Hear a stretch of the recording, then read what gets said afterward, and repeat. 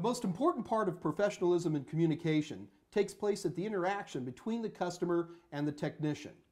Now, the A+ goes into a great deal on all this interaction, and there are very important issues, but I don't really like the way that A+ organizes this. So what we're going to do here is we're going to have a little bit of fun. I'm going to pretend to be the customer, and I'm going to have Ford be the technician, and we're going to go through my 6-step process.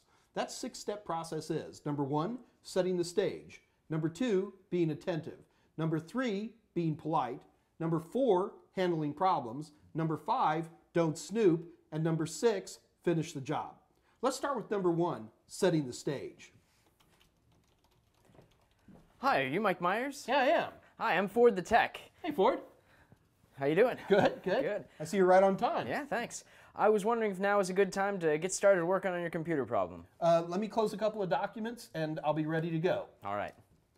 Ford did a great job setting the stage. By creating that initial environment, by being on time, and by asking permission to start, he's created that big first level of professionalism that really makes the job easier. So let's move on to number 2, and that is be attentive. So what seems to be the problem? Well, it's weird. No matter what I try to save in, if I'm saving locally, it's okay. But if I try saving to the network drive, I keep getting this error that says J drive not found. I didn't even know I had a J drive on this computer. How long have you been having this problem? It started this morning, actually, when I came in. Did you change anything on your computer recently? Nope, haven't touched a thing. But it's only when you're saving to your network drive, not local drives. No, I can save anything locally. I don't seem to have any problem. What's really weird, though, is that, because sometimes I'll save to thumb drives. So is the thumb drive local also? Yes, that would be considered local. All right, and if I burn it onto a CD, that's also local? That's also local. Okay, so, all right, so it's just, yeah, I guess you're right. It's just that network drive thing. All right, well, let's take a look at your network drive. Oh. Well, hey, whoa. How long is this going to take? This will just take a few minutes. You should be out of here pretty quick. All right, are we talking like 30 minutes or 5 minutes? Probably 5 to 10 minutes. Oh, perfect. Okay, so I can sit around and watch all this? Oh, absolutely. Do you mind if I get started? No, go right ahead. All right. All right, hang on, Ford. That was absolutely perfect. Now, what Ford's done at this point is he's gone ahead, he's been very attentive to my issues, he's let me talk. Now we're really starting to get in the meat of things. Now the big challenge for Ford, believe it or not, is going to be how to be polite. All right, well, it looks like we just need to map your network drive. Why, my lord, how do you like my snappy English chapeau? I like it very much. I thank you very much. All right, well, as I was saying, I think we just have to map your network drive, and I know that's a confusing term. What it means is that your computer has sort of forgotten where the network drive is. So I'm just going to sort of reconnect the hose back together and remind it how to get to that network drive. Is that J thing That's that J drive. The J drive is your network drive. Ah, okay, because I didn't even know we went past the letter C. It can go all the way up to Z. Okay, well, fantastic then. All right, so what we've done now is that he had a lot of opportunities to be impolite to me.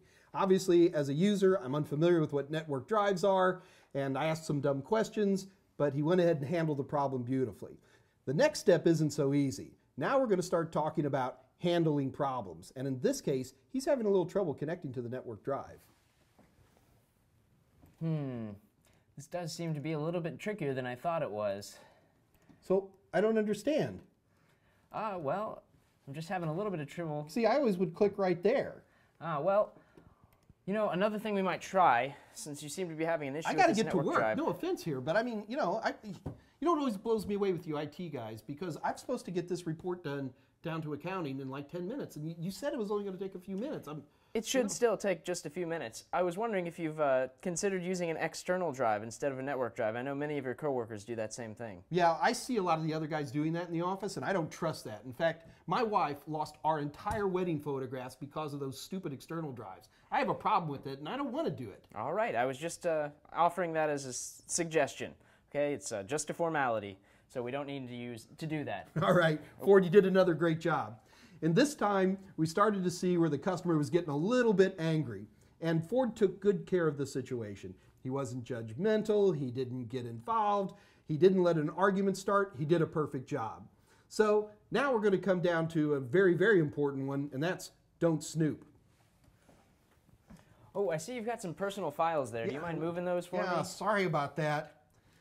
The big issue when it comes to personal information is that basically it boils down to this. If it isn't a felony, you didn't see it. So if the customer had up some list for people to be fired, or maybe PG-rated pictures of his significant other, we don't know what it is. But the bottom line is it's not a felony and it's none of Ford's business.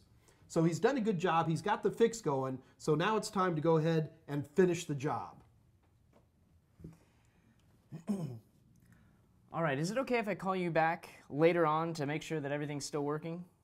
Call me. Oh, yeah. Contact you at a later date. That'd be great. Wow, that's really nice, you know? Oh, actually, hold on 1 second. I'm getting a call from my boss. I think it could be an emergency. Do you mind? Sure, no problem at all. Thank you for your patience. No problem. All right. Now that we're all wrapped up, does it seem to be working okay? Everything seems to be working perfectly. All and right. I get to call you back in a few days, too, huh? Great, yeah. I'll call you. Don't worry about it. I'm going to go ahead and document a few things for my boss just to make sure that we know what the problem was and that we know that it was solved. Is that okay? Absolutely. Take your time. And that, my friends, is a really great demonstration of both professionalism and communication within the workspace. Even though the A+ has different objectives, go ahead and try learning these using my 6 steps. Remember, set the stage, be attentive, be polite, handle problems, don't snoop, and finish the job.